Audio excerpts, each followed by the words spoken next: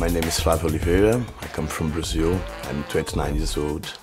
I'm passionate about communication. I have been studied for more than 10 years. I have 2 bachelor's degrees in social communication, one in publicity and propaganda, and another one in public relations.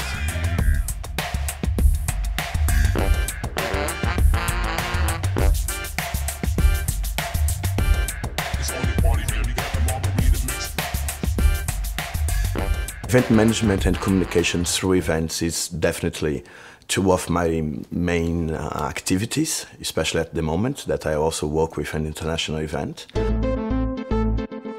I'm a very curious guy. Then when I first saw the website of the World Communication Forum, I thought I have to be part of this event, of this project. The World Communication Forum aims to gather the new elite, the new digital elite from around the world. That is all the creative leaders, the communication directors, the communication executives from the significant players around the world from different industries. As communications professionals, one of the most important things is to be connected, to network, to know people not only from your industry but from virtually any industry in the world.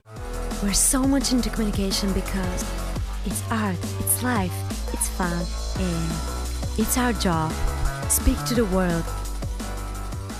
I am the PR manager and media relations manager for Brazil. And now I'm very happy to say that we have 7 partners in Brazil for the 2013 edition. I hope that is just the start of my career with global communications. My main aim within the Communication Forum is really to be involved in part of this project, because it's really a passion of mine to see the global communications developing, and if I can be part of it, I'll be very happy. MIC has opened doors for me, definitely. It really taught me how to interact with different cultures. That was essential, working in an event that had its staff coming from Bulgaria and Russia, that were totally different cultures from mine. And one of the first steps in the mass international communication is really intercultural competency. Not only the disciplines that we have to study, the modules that we have to study, but everything that comes with it. You know, I used to study in a class of 13 people coming from 11 different countries. Just being part of the master is already something to celebrate, because you'll be involved with people from literally all around the world. Participating in the MIC, being a student at the Mass International Communication has changed all my life, definitely. I think the most important thing is the paradigm, or the variety of paradigm that I have absorbed in the last 15 months of my life, since I got involved with the MIC. It's changed my perspective of the world. I did know already that we had many different ways of seeing life, but now I understand that we have infinite ways of seeing life, that we have to be always with an open mind and accept more other people, because each one has its own view of the world, then we will behave and act accordingly to that. Then, yeah, to respect others, and all of this came naturally from the involvement with the mass international communication, because of the disciplines, because of the modules, because of the books you read, because of the conversations in the corridors.